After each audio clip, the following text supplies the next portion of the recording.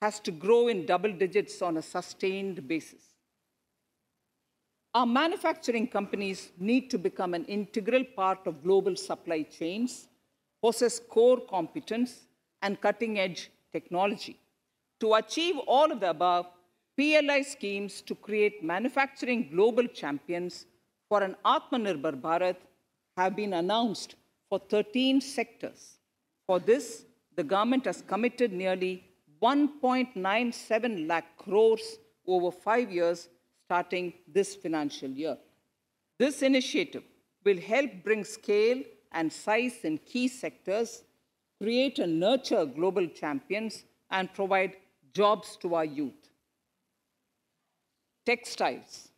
To enable the textile industry to become globally competitive, attract large investments, and boost employment generation, a scheme of Mega Investment Textiles Park will be launched in addition to the PLI schemes. This will create world-class infrastructure with plug-and-play facilities to create global champions in exports. 7 textile parks will be established over 3 years. Infrastructure. The National Infrastructure Pipeline, which I announced in December 2019, is the first of its kind.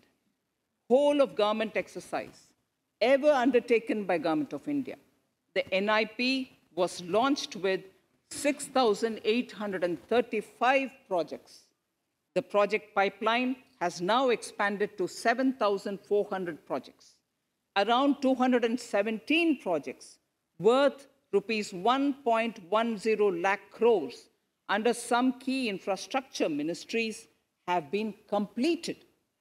The NIP is a specific target which this government is committed to achieving over the coming years.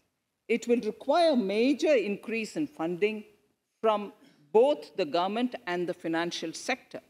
In this budget, I propose to take concrete steps to do this in 3 ways. Firstly, by creating the institutional structures. Secondly, by a big thrust on monetizing assets.